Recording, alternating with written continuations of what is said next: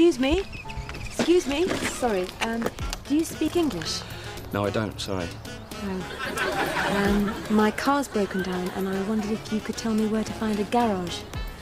Well, you know, that's wasted on me. I don't understand what you're saying. You don't speak any English at all? Not a word, no. It's one of those things where I wish I paid more attention in school, but, Excuse me, sorry. Do you speak any English? English? No. What's the problem? I don't know, I can't understand it. Hi, my car's broken down, and I need to find a garage. No, I'm sorry, I didn't understand that at all. All right, well, thanks. Tell you what, if you go down that way, about half a mile, there's a village. There might be somebody there that speaks English. Ich speak ein bisschen Deutsch. Sprechen Sie Deutsch? Deutsch, nein. Sprichst du Deutsch? Deutsch? Nur ein oder zwei Wörter, aber ich bin nicht fließend. I'm sorry, we could do more help. Yeah, sorry about that. Hey, you never know. Next time you're over, maybe we'll have learned a bit of English for you. Ja, oder Deutsch vielleicht. Ja, das wäre toll. Thanks, England.